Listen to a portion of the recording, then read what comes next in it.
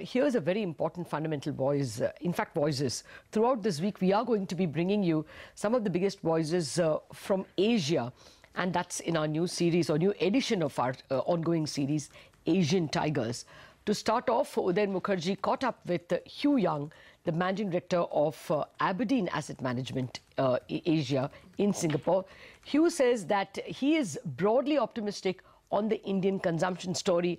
A man who has put his money where his mouth is, so listen in. What does seem clear is that India's economic course is generally set fair, and with a fair wind and good government, which is never a given, I'm afraid, in India. We could be looking at, say, economic growth 6, maybe even as high as 8%, with a fair wind. So certainly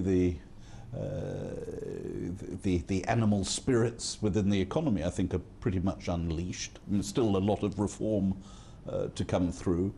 You've then got to see that whether that translates to earnings per share, which ultimately will drive the market. But I think there's a lot to go for in India, and we've been overweight India for 20 or more years in our portfolios, and we still are to this day. So we find in India certainly the broad picture of very long-term growth, and we are very long-term people. We've sat with many of our investments for 10, 20 years even, and we've had some bad years within that period, of course, but we're looking really beyond it at the far longer term, and it's with some assurance one can look at India and say this is the place to be. But as long-term investors, you would be bullish on Indian consumption as a story. Yes. Did you tweak any of your consumption-related holdings because of what happened with demonetization? I did see that you probably took out a two-wheeler stock, or maybe pruned holdings in some consumer stocks. Do you think it has affected the near-term trajectory?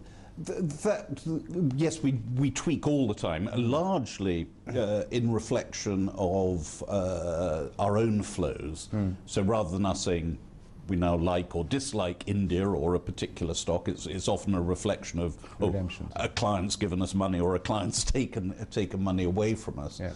So on demonetization itself, that didn't cause us to suddenly say, oh my goodness, we must get out of Hero, for example, or anything like that. It certainly wasn't a reflection of demonetization, because we see that as a very short-term blip, and it certainly was in some cases a very major blip. Like two-wheelers, it still continues to lag. Yes. So you're looking at maybe a couple of quarters where it's affecting, but really we're not managing the portfolio for a couple of quarters. So that hasn't affected our broad stance at all, and we're still optimistic broadly over consumption. Okay, that's the very interesting and energetic Hugh Young. You can catch more snippets from this exclusive conversation through the day on